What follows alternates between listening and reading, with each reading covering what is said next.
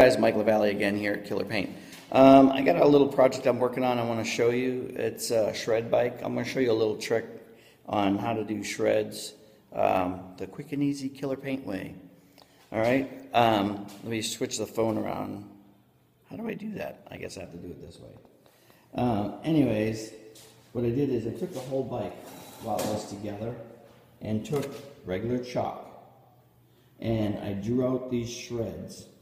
Okay, throughout the whole bike, all over these parts that you see, here, tank, front fender, rear fender, okay?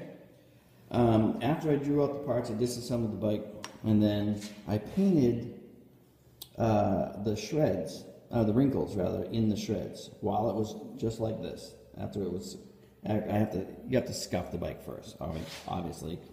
Then lay out the shreds, and then do all this stuff.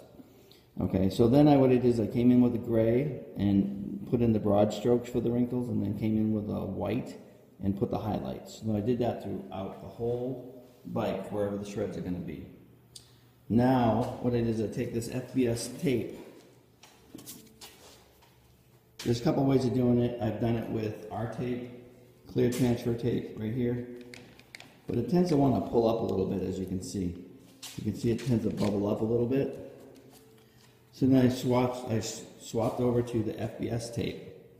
And this orange tape, what I like about it is it's transparent.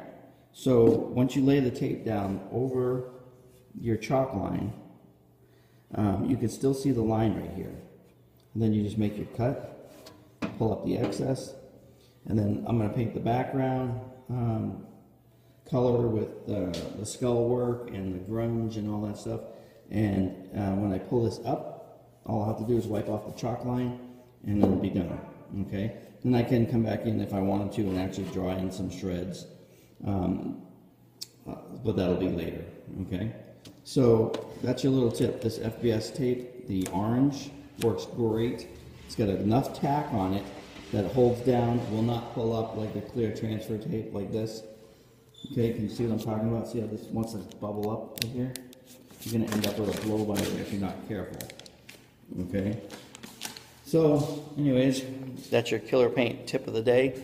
And when you're done pulling up the tape, the wrinkles are already done. So your job is halfway done before you even start. Alright, I'll show you what it looks like when it's all done.